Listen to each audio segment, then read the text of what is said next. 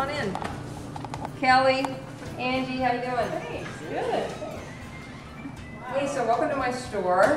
I love your blog, and I've had so much fun reading it. You've given me all kinds of great resources, so thank you. Thank you. Hey, so this is Laguna Green, and we're like an exclusively green kitchen and bath showroom, the first in Southern California. And this is a big green experiment, so I wanted to experiment with all the materials that I sell. And so, for example, most of our lights are LED lights.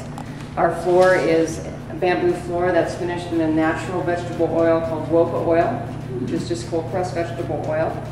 On this wall over here, and all our painted surfaces is all Mythic, non-toxic, no VOC paint. It's the only no carcinogen paint.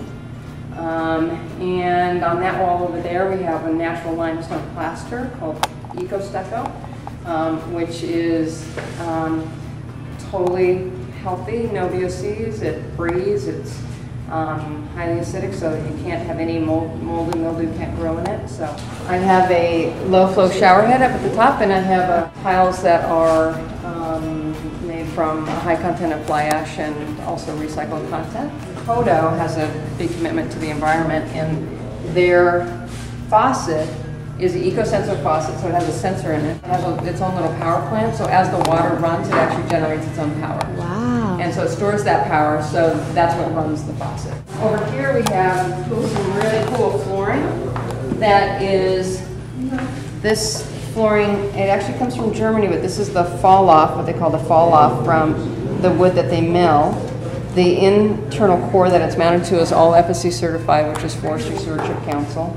And then this is hand brushed, hand stained, and finished with the natural vegetable oil, Wopa oil. This is a countertop made out of bamboo and recycled paper called EcoTop. If it does get a scratch, you can just sand it out. Like you would, yeah, you can just sand it out or buff it out, and then put a little extra polish on it, and you're done.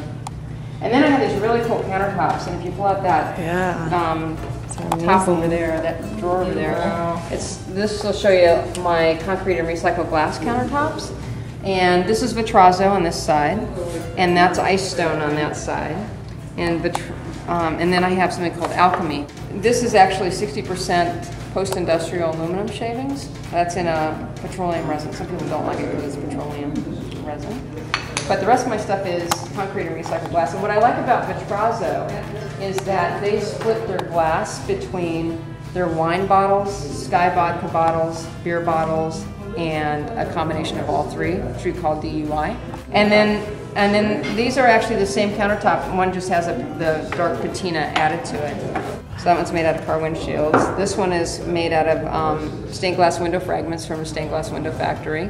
And this one is actually the windows from an office building and an office building teardown.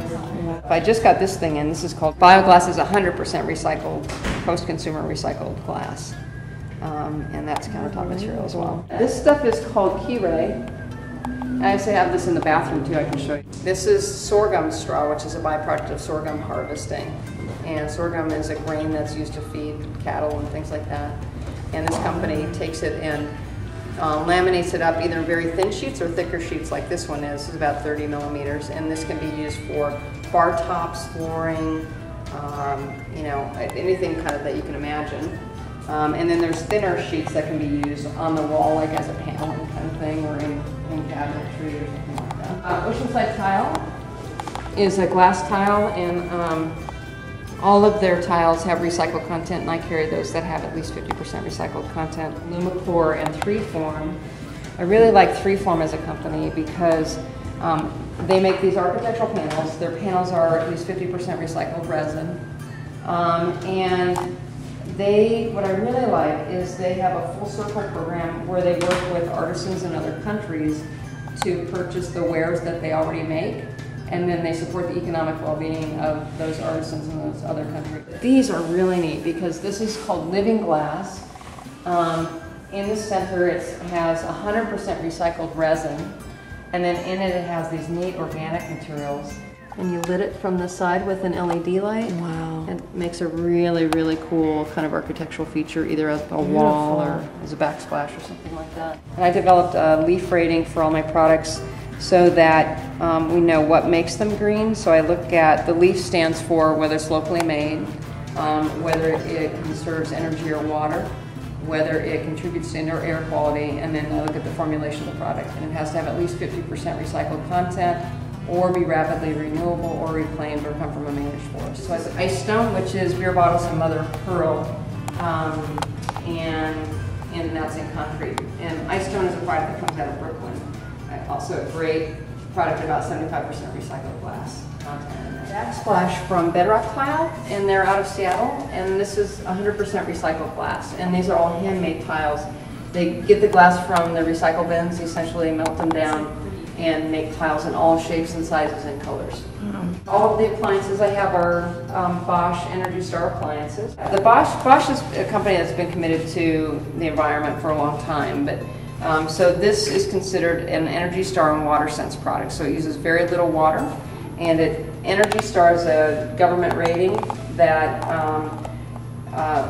tells you whether or not an appliance falls within the Energy Star standards, and then within that they'll tell you kind of how much energy this product will use in a year, and they try to also estimate how much cost savings there is related to it. And then in the bathroom, we have a couple cool things. We have the key ray on the wall. So again, this is the sorghum straw that was harvested. And we insulated it with a denim insulation. So this is the Ultra Touch denim insulation, which essentially is you know, the fall off from when they make Levi's. Yep.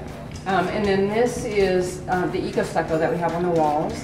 And this is that natural limestone plaster. We have cork on the floor that also absorbs sound, so it creates a sound barrier, and also is very has a softness to it, so it's easier to stand on. And then this is really cool. This is a sink from Gore Design in Tempe, Arizona, and they have this is glass fiber reinforced concrete.